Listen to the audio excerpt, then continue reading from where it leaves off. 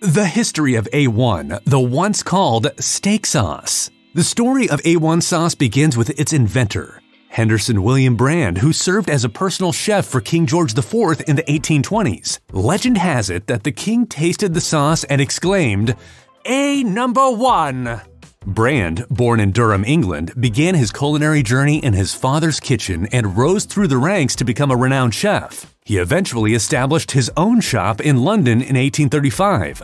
Introducing Brand's International Sauce at the 1862 International Exhibition, where it earned its rank as A1, which at the time was a way to describe something of superb quality.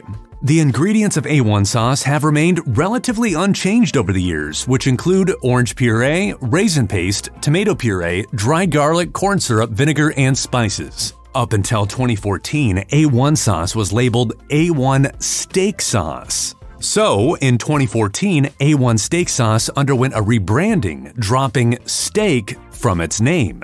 This change was prompted by the decline in beef consumption and the rising popularity of other protein sources like chicken, pork, and even the rise in the vegetarian lifestyle. A1's parent company aimed to position the sauce as a versatile condiment for various foods. While it originally had broader culinary applications like from their early advertising, saucy sauce different from any other, appreciated on Welsh rarebits, broiled lobster, and English mutton chops, the sauce became synonymous with steak in the 1960s and quickly became the go-to bottle for your uncle's overcooked steak.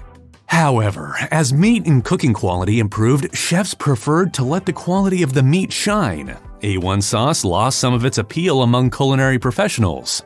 Interestingly, despite its British origins, A1 sauce is not nearly as popular as it once was in the UK due to fierce competition from other brown sauce brands like HP and Daddy's. In the US, A1 sauce enthusiasts have found creative uses for the condiment, such as a topping for baked potatoes, burgers, eggs, and a dipping sauce for French fries. Some even mix it into meatloaf or add it to beverages like Bloody Marys.